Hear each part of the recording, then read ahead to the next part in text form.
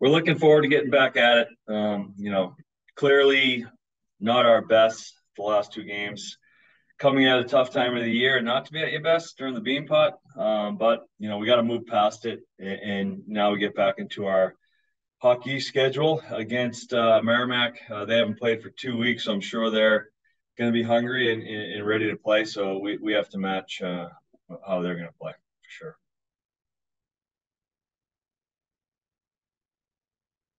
Bell, go ahead. Coach, you were talking last week about, having not dropped two in a row this season. So how important does this game become trying to avoid three, also against Merrimack, who's trying to avoid four losses in a row? I think it's important that the most important thing is that we get back to playing our game with the right attitude, the right effort, enthusiasm. I just thought that was missing the last two games. So we have to find a way to get that back, and that's the most important thing is that, and hopefully the results will take care of themselves. But we got away from the stuff that has made us successful throughout the year, and we have to get back to that more than worrying about anything else. Owen, go ahead. Coach, all year long you've shown a lot of confidence in Drew Comesso, and you've kind of let him play through those moments or pockets of play where he struggled a little bit. So I'm wondering kind of what impresses you most about like his game and gives you that confidence in him. Yeah, he's been really good for us the whole year. Every goalie goes through some stretches where they're not at their best. I think he's actually been really good recently. I know.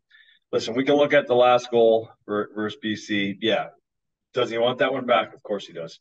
But overall, I think he's playing really well as of late, and you have to trust your number one guy, and we do. So he'll be back in the net tomorrow night, and we expect him to play well, and I'm sure he will. Gracie, go ahead.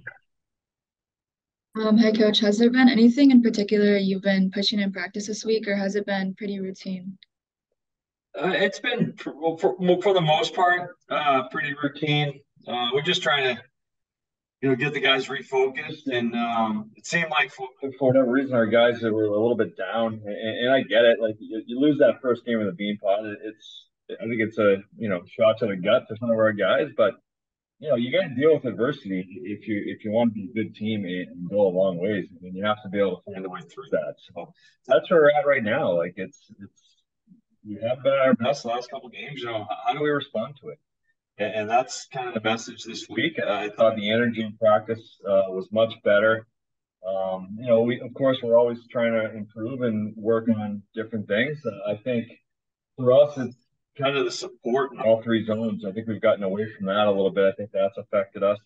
So it's starting to, try to start being connected again as a group, not only on the ice but off the ice. I think that's slipped a little bit, and we got to get back to it. Caroline, go ahead. Coach, you guys have gone 1 for 18 on the power play through your last 5 games, and I know it's something that you said that you were hoping to improve going forward. So, have you guys made any adjustments during practice, or rolling with the same group? Well, today we went back to the original groups. We're going to give them.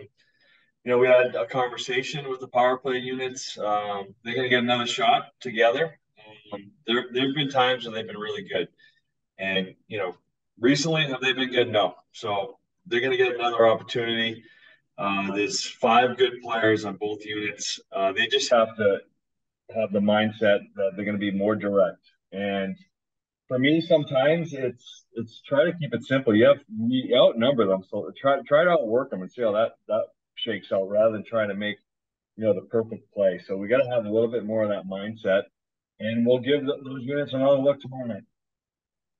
Owen, go ahead. Yeah, Coach, I know it's been a little bit of a competition throughout the year for that kind of 6 D-man spot between Jarman, Cope, Getz, like those guys. I'm just wondering kind of what are you sort of asking of each of those 3 guys to if they want to cement their spot in the lineup here?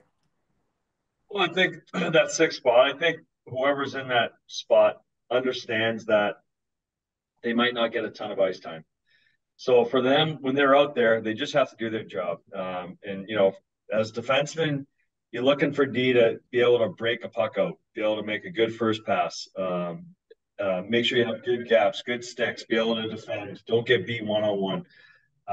Do a good job in front of the net. Just those little things that make a difference. And if guys do that, they're going to continue to play. And Jarman, we thought played pretty well the other night against BC. I know limited minutes again, but that's kind of what that role's been this year. So he'll go back in tomorrow night. Michael, go ahead. Hey, Coach, Merrimack has one of the lowest power play percentages in the league, and you've expressed your utmost confidence in your penalty kill group. What have you seen in film that you've been telling them, this is an area we'd like to target against Merrimack? Yeah, I think the first thing is, and we've talked about this, I think for the whole year, is trying to stay out of the box. If you can limit their power plays, it's a lot easier for your penalty kill. The guys that we're killing don't get tired. They don't have to be out there as much. Yeah, I'm sure Merrimack hasn't played for 2 weeks, so I'm guessing they're probably going to make some adjustments, especially if their power play hasn't been going well. I thought our penalty kill against BC, who has an excellent power play, was really good the other night. I know we gave up the goal. I think the puck was missing the net by 3 or 4 feet and ended up hitting McCarthy, tried to get his foot out of the way, and was bad luck going off his foot in the net. But overall, against probably one of the better power plays in the country, it was very good. So for the most part, I know our numbers aren't where we wanted to be. I think for the most part, our kill's been okay lately. Laura, go ahead. What would you say is like the identity of Merrimack's team, and what are they good at? Like, what are their strengths? I think they play with really good structure. They're a good forechecking team. They play a simple game. They're going to make you work to break pucks out. They're going to be good in the neutral zone. They're not going to let you just skate in the neutral zone. They're going to force you to put pucks behind them and go to work. And especially in their building, it's a tight building. Things happen really fast. So that's, tomorrow night, it's keeping it simple. And that's how we have to play. And that's how we have to go into that game. And especially after the couple of, the last 2 games we played, not doing those things, that has to be our mindset tomorrow. Belle, go ahead. Coach, not about the game, but Brian DeRocher's retirement was announced yesterday, just part of the BU hockey community. What was your reaction to that and kind of what he's meant to the program? Yeah, he's been part of this program for so long as a player, to be the first head coach of the women's program. He came to come up and told the coaches, the men's coaches, what was happening. So it was, obviously a little sad, but overall, he's got to be really proud of how he's built that program and what he means to the whole BU hockey community. So we wish him nothing but luck. And the good thing is he's going to be around every day. So that's the best thing about it.